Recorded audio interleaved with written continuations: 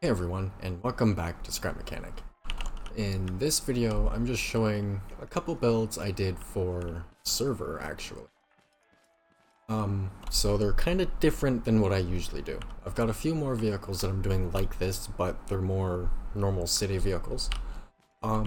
These are the police vehicles that I decided to do. This is my 64 lowrider turned into a police car.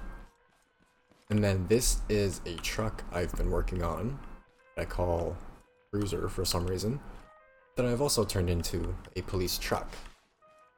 And I just thought I'd explain kind of how I converted them and so on.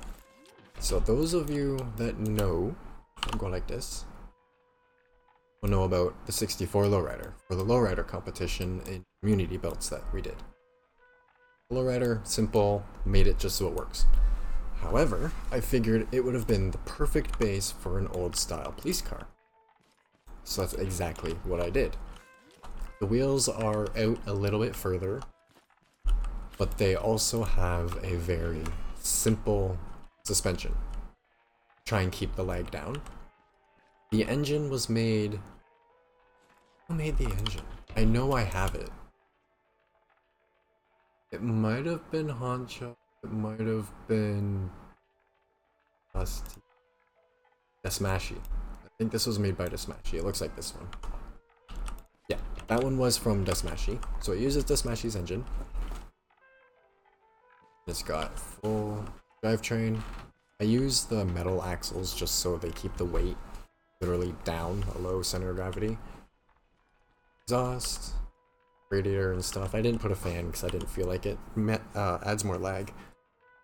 And as I said, simple suspension. Then you can see some of the logic and stuff around. So there is my typical turn signals and stuff. Just typical stuff. You can check out my other videos, I guess, for that. My recent Ozy truck, I explained that a lot better. But it's basically my signal module and then a breakout so I can attach all the different switches and stuff. As for lag reduction, this has no moving panels, unfortunately. However, it still works nice. Good scoop because of that. What else should I explain? It has the separator in the middle, so the bad guys can't attack you, I guess. I don't know. In the back, I open up here, see logic and kind of what I did for the... I took the timer from the signals, routed it over to the siren, put in these little tote bots and stuff so I could actually have a siren, and that's the wrong seat. And I think it turned out a lot like an old car. So, like usual, we have no connection on the door, because that's not usual. But we have our turn signals back in between the glass there and then rotor one. So why not?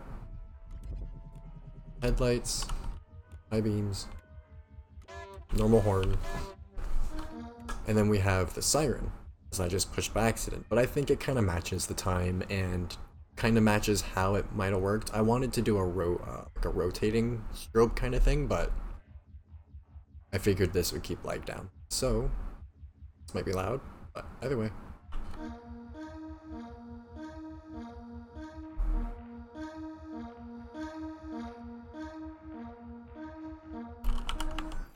And then when you get out, there's another gate set on that one that makes it so that the siren ones don't go off, just so it's not super annoying. So you can get out, leave the lights on,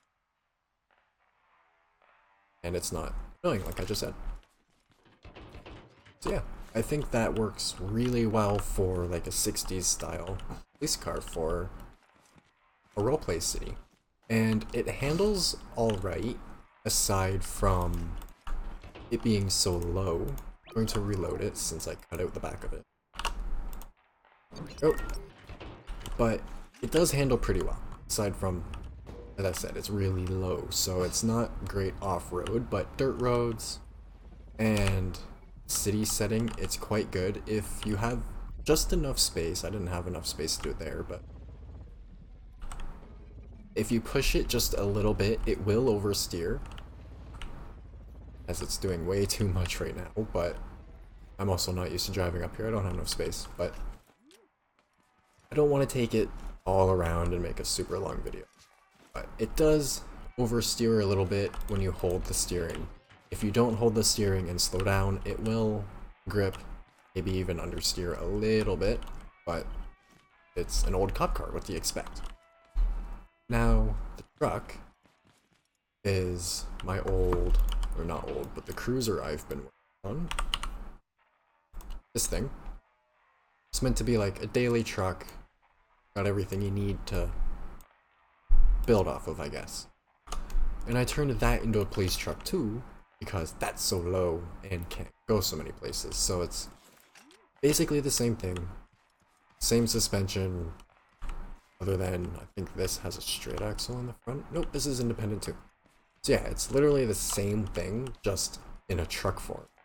And I don't think this one even has an engine. No, it doesn't. But yeah, it should work nicely as a police truck. And it's got pretty much the same interior, same idea. Typical lights. Oop, I need to reset it because the timer's messed up.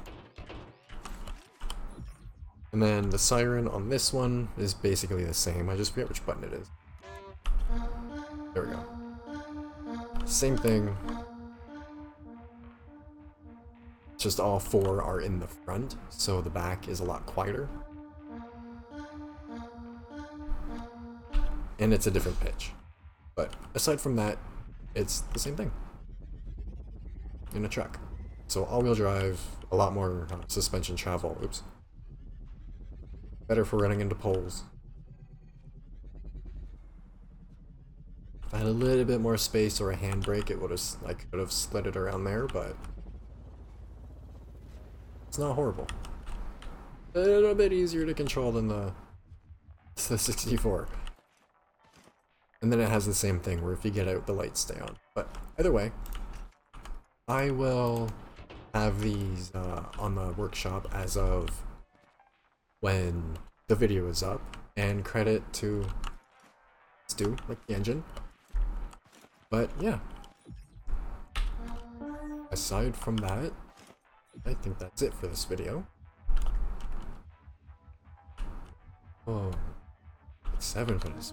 I forget what 8 does on this one. But either way, as usual, I hope you enjoyed. Thanks for watching.